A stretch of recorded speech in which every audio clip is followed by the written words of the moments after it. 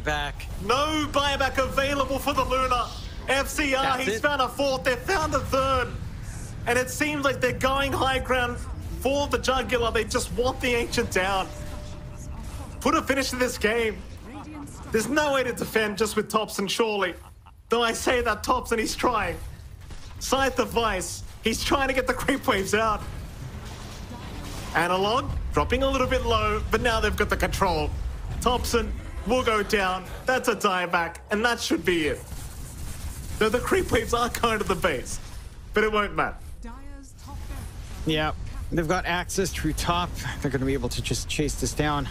Respawns are going to be way too slow. And VKS, they get it done. We talked about what he had to do up against a team like Tundra. Man, this movement out. The way they'd move out, the way they'd force Tundra to kind of jump in and just take